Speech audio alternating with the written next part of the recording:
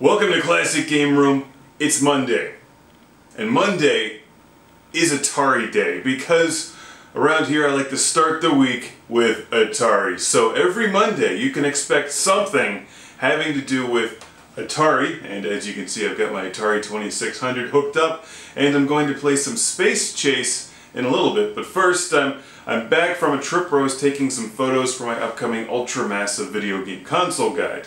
And I'm also working on an ultra-massive spaceship shooter guide. In fact, I'm going to be recording some footage of this game for that book and writing a section on Spacechase because it features spaceships. And every game with spaceships is fair game.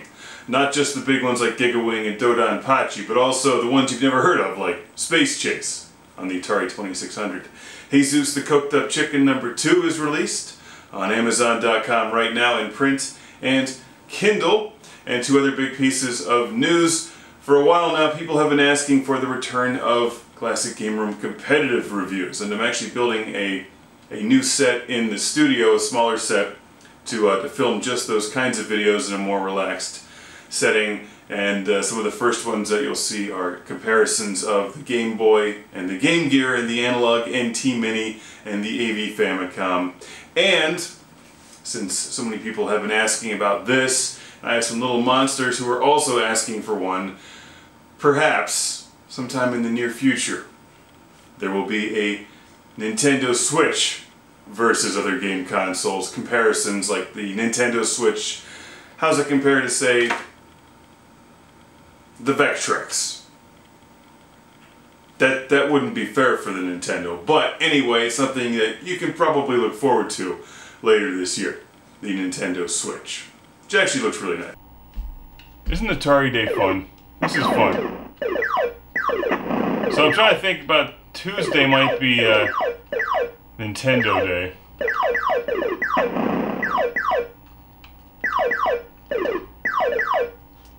Which would make Wednesday PlayStation Day.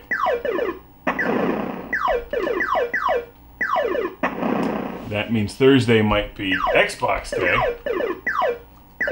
I have, you know, a bazillion games for these game systems. Lots of things to talk about, or let's talk about Van Damme movies. Monday's a great day for Atari Day. I mean, what's not a great day for Atari Day? But let's kick this week off with some Spacechase. Just relaxed couple games here of Spacechase before I write anything or produce any reviews. I obviously play the game and familiarize myself with it. I'm familiar with Spacechase anyway. It's like Demon Attack, and well, with a moving background. It's like Demon Attack if Demon Attack had a thing moving behind it. You know what? One of the things that I'm disappointed with about the Nintendo Switch is the lack of Imagic support. And Apollo. Apollo made Spacechase in games like Shark Attack. But their games aren't on Nintendo. Not the Switch, at least. They should be. So what game should I get for the Nintendo Switch? Go! Ignore that one. Just ignore that. My mind was distracted thinking about what games to get for the Switch and hoping that, you know, Demon Attack and Cosmic Carnage are on it. You want to watch the bottom one. There you go. The one closest to the bottom is tricky.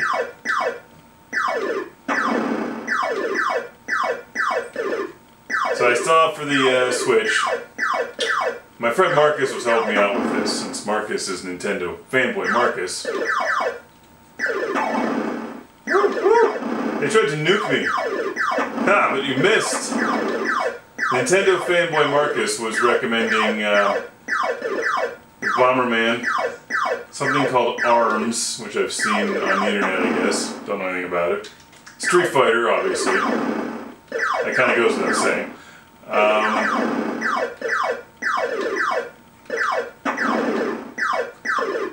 I saw there's a Mario Kart 8, but is it different than the Mario Kart 8 I already played for the Wii U? I do have hopes that the Switch is better than the Wii U in that with any luck, there won't be wires all over the place. That drives me nuts about the Wii U. Also, I hate the controller. Ugh, the controller with the screen. The Pro controller's not too bad.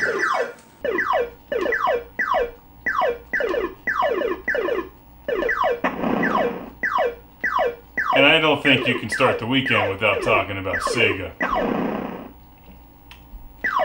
And I would have an entire day for Vectrex, except there's actually not quite that many games for the Vectrex. But not every day has to be a review. I mean, that's just physically impossible. Actually, a lot of exciting Vectrex homebrews and just news about the Vectrex. I think Saturdays may just be like... Saturdays and Sundays, you just mix it up. Vectrex, Odyssey 2, Arcadia 2001. And here it is on Atari Day, and I'm talking about Nintendo. But you know, some of the best Atari games were made by Nintendo. Did you know that? Oh, crap. And Splatoon is such a favorite around my house that Splatoon 2 may be part of this decision. It's a cool game. I like Splatoon. I'm not very good at it. But conceptually, I think it's brilliant. That didn't even hit me! Just ignore that game. That doesn't count. You know what else looks good on the Switch? It's Blaster Master. If they're going to give me a new Blaster Master, I demand that they also give me a new Bionic Commando, because those were like my two favorite games on the NES. It's like I never hit anything if I just sit still. You gotta keep moving in this game. Which is, of course, like the most dangerous thing that you can do in spaceship games.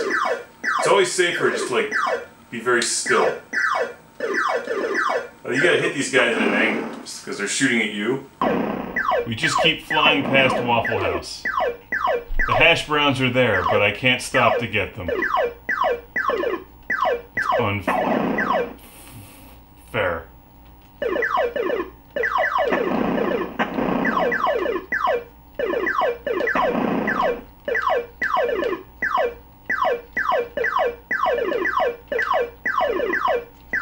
Anyway, there's no right or wrong way to celebrate Atari Day. If you want to celebrate Atari Day by talking about Nintendo and Waffle House, you can do that. That's cool.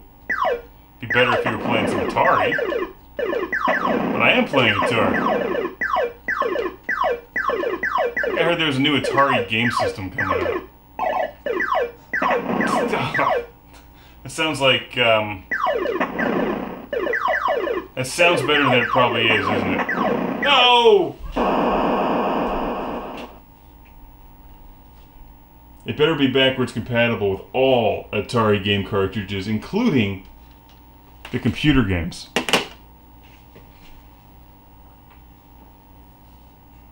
See you tomorrow for Nintendo Day. Maybe I'll talk about Atari. Classic Game Room has been brought to you by How to Make a Video Game Review Show That Doesn't Suck, Ethel the Cyborg Ninja, and Jesus the Coked Up Chicken on Amazon.